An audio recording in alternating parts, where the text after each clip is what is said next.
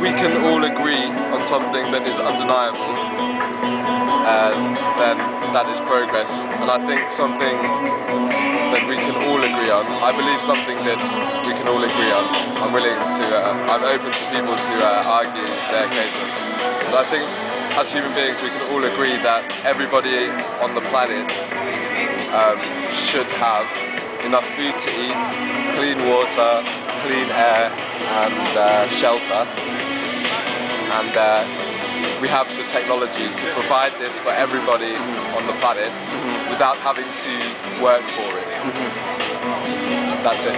And I believe that is undeniable. I don't believe that you can ask somebody if they think that everybody has the right to enough food, water, air, shelter. Like, who's going to say that, I don't think this person should be, like, I think that's an undeniable fact. So I came here thinking that, and that's what's really motivated you. That's what's happening now. You see, here we have unlimited, well, this is the information point, but we have unlimited food. Like, I went and I filled myself up today, and so people are bringing food to help everybody. Huge donations, yeah, exactly. Okay. And you don't need to pay for it or anything. You don't need to do anything. If you're hungry, you go and eat. Are they providing any kind of toilet facilities for you guys?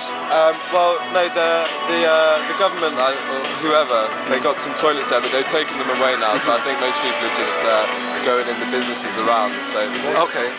Yeah. Okay, so similar to like what happened in New York, it looks like everyone's going to have to galvanise and help each other to keep everything clean and find the facilities. Has the church offered any? I'm not too sure about that. I wouldn't know.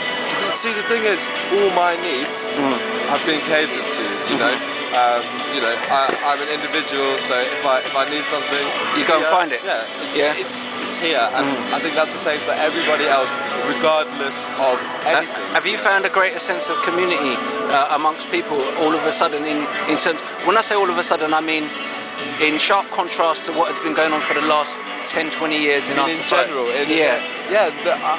I believe that there is a shift in consciousness happening, and it's happening faster and faster, and I can sense it. You know? I mean, and I think I'm meeting more and more people who are feeling the same way, who are also feeling that shift. Great. Listen, so tell me, I mean, you know about the other there was 992 cities around the world doing the same thing yesterday, and that is a huge shift in consciousness compared to, let's say, 10 years ago. Yeah. And I think we're moving to a more I wouldn't say stable, but people are much more aware of what's really going on. Yeah, as you said, you could feed and shelter people so much more easily. We're fighting wars. Can I just put it? Oh, okay.